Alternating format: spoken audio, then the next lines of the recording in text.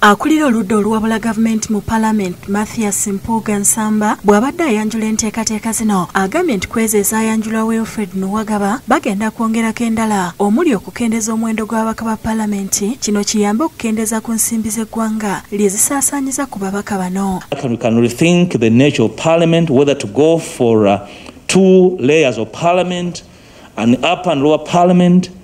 But part of the problem is that Parliament, because of an unabated expansion, is losing the boundary of the matters that must come to Parliament. Mpuuga agambye nti yadde kino ababaka bangi bayinza okukiraba obubi kigendereddwamu kutereeza buweereza ennongoosereza endala mu ssemateeka ze baleeta mulimu ekyokukkiriza abasibe mu makomera ne bannayuganda abali ebweru w'eggwanga okulonda n'ebibiina by'obufuzi okwetaba mu kulonda ab'akakiiko ak'ebyokulonda. For us, the current framework does not reflect a multi-party framework.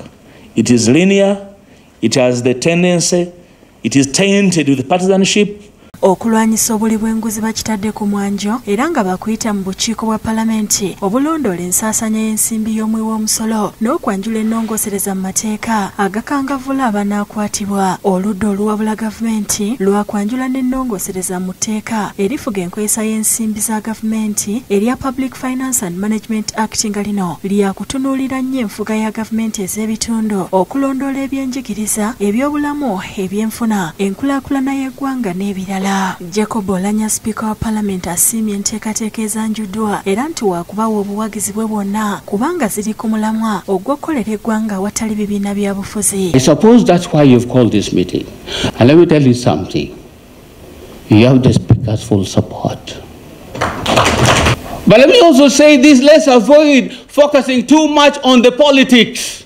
Politics, as I understand it, has never made that child change his status, has never made that woman who is suffering in the villages change her status. Abawabudde okukozesa ekiseera kino n'obuvunaanyizibwa okukola ebizimba eggwanga bagende okutuuka mu buyinza bwe baagala nga balina we batandikira. Do not behave as if the opposition is your place.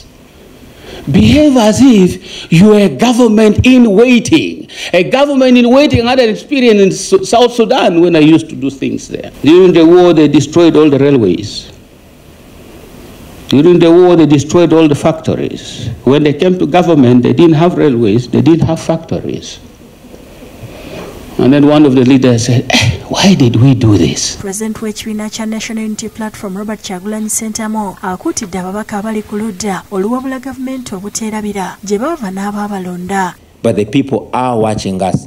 It was your role, our role, to open the eyes of the people. And the eyes are wide open, ladies and gentlemen.